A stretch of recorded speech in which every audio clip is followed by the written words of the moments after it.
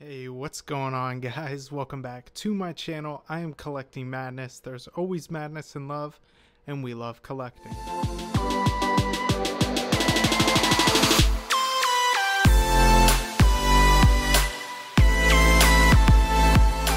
Hey guys, so today we are back with another Star Wars unboxing. I figured Hot Toys isn't throwing anything I like my way, so why not go ahead and do my own?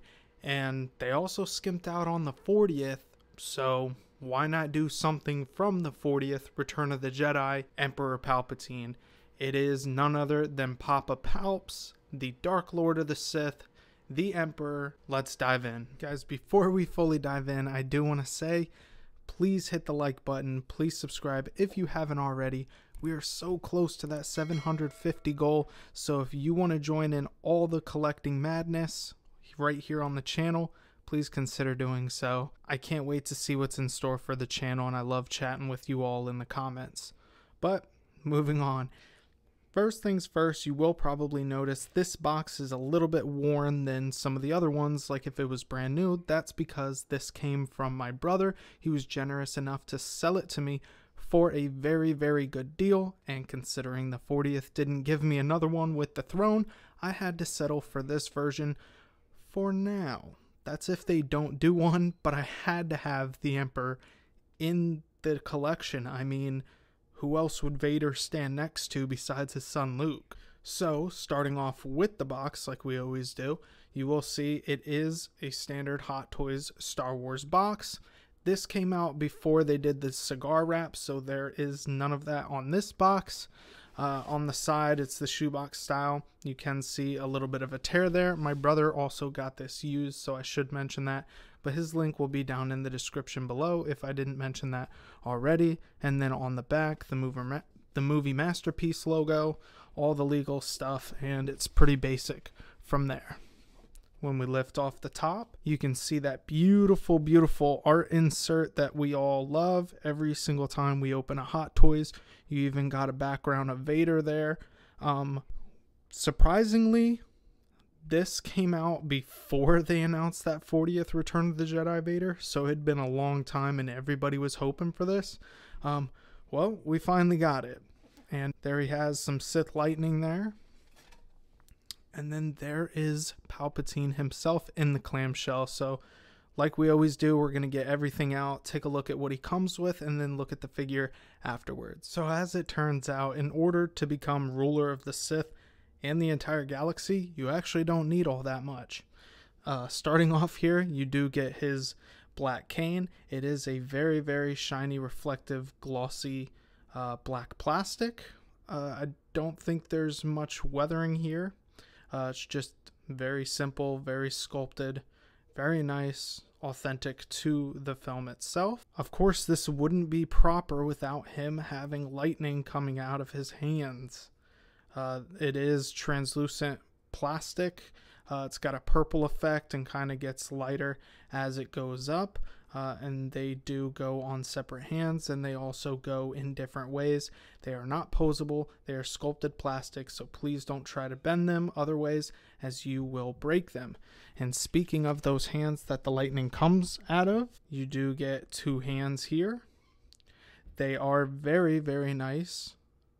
They're very veiny, very wrinkly. They have some grime and dirt in the fingernails, some wash like they've been charred, some more wrinkles on the inner palm, and they just do really, really good things with older people sculpts in general, not only head sculpts, but hands as well. And then here's some more gesturing, like pointing hands, hands to hold his cane, and for some reason, they are for the same side. So one's definitely pointing, one's definitely a cane hand. So we will check those out later on the figure. And then the final thing, of course, you get two options to display the standard style. Although I don't like that it was two grays. I wish it was kind of more of maybe a darker flowing from the Death Star. This probably could come from his chambers at the end of the film. I know Luke has this, but they could have done a little bit more with this. It is textured. This one is just flat plastic with the textures like actually engraved there. And then of course the gorgeous metallic Star Wars Emperor Palpatine nameplate that I absolutely love on Star Wars bases. And here we have the Senate himself. I'm just kidding, guys. Overall thoughts and first impressions, I think this sculpt is absolutely gorgeous. As I said, they do a very, very, very good job of doing sculpts of old people, even though, fun fact, he wasn't this old in the film. He was actually young and went backwards to Revenge of the Sith in age, so it's just all the makeup that makes him look that way. But you do get the hair if you push this back, which you don't really see in the film. I always thought he was bald until you got this figure and then realized that it's just slicked back like he's some mafia gangster or something. But enough about that. Let's get more into the teeth. This is one of Hot Toys' better sculpts as far as a smiling, grinning goes. I feel like they do that a lot better with villains than they do with heroes. They look nasty, charred, chipped, black, like placky, whatever you name it, just very, very evil looking. You do get the Sith eyes as well. If you get up in there, there's some dark shadowing, wrinkles, there's that yellowing like I said, and even a bit of red in there to really bring that Sith look to life, as he should for being the ruler of the galaxy at this point in time. And then as far as the tailoring goes, guys, it's amazing. It's Hot Toys style. There is a wire in the bottom here. It is mixed media, but mixed media of fabric, so there is no pleather here. Here's the hands that are on the figure. They're just some open palm looking hands.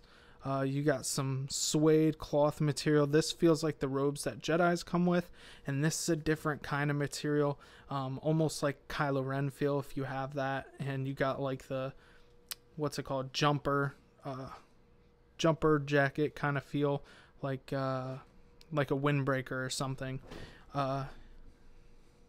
The pants, just normal fabric stretch, so posing is not a problem. And then you got these are interesting. This is the first time I've had a boot like this, at least in my collection. It's more of a suede feel. I don't know how the material will hold up over time, but so far the material here has held up, so I think it's doing a very good job, and I think it will last even longer being in my collection. Now let's see what he can do as far as posability. There is still the plastic on there. My brother never took it off. I will take it off, however, later on after this video. Just thought I'd point that out.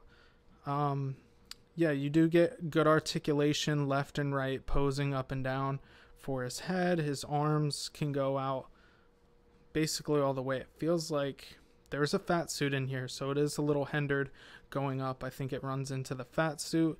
Double bend on the elbow, your standard ball peg, wrist peg. Not much crunch. Actually, it's there, but swivel, pivot. There is a swivel at the arm there. Oh, looks like this comes undone, so I'll have to clip that back.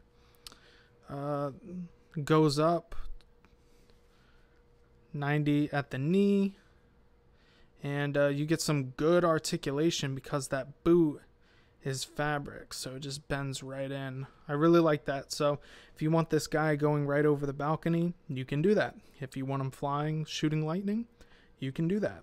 So I'm really digging this figure. Just wrapping up on Emperor Palpatine from the Return of the Jedi. And guys, for him not coming with a lot, I'm pretty impressed with this figure. I think it's mainly because of the fabric and how posable it is.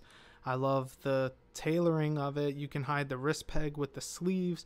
The sleeves have wires in it for posability itself, as well as the bottom of the robes here. That sculpt is just on point, and I love the cynical smile. It's super sinister, and it just takes me right back into that film, which I always love. But like I said, if you guys are new here and if you enjoyed this video and if you would like to see more on the channel, please hit the like button, hit the bell, subscribe.